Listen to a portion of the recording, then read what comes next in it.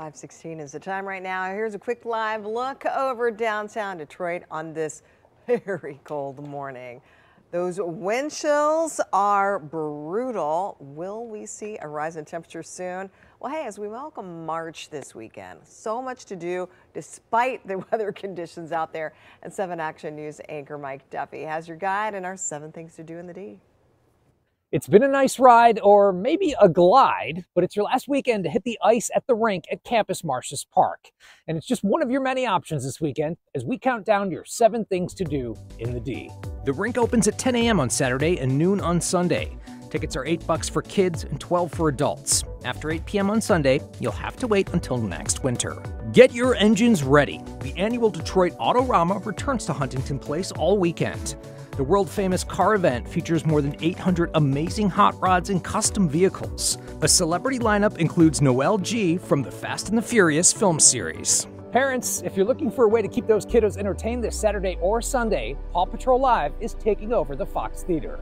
The action-packed, music-filled production is sure to keep the whole family entertained. Join Ryder and the Pups as they go on a pirate-themed adventure. Tickets start at $20. You're invited to a special concert performed by the Warren Concert Band. More than a century of musical excellence is being celebrated with compositions like Rhapsody in Blue and Liberty Fanfare. The concert's at 3 p.m. Sunday at Warren Woods Middle School. As Black History Month comes to an end, a concert at Orchestra Hall is celebrating contributions made by African-American composers and artists. The Classical Roots concert is happening Friday and Saturday.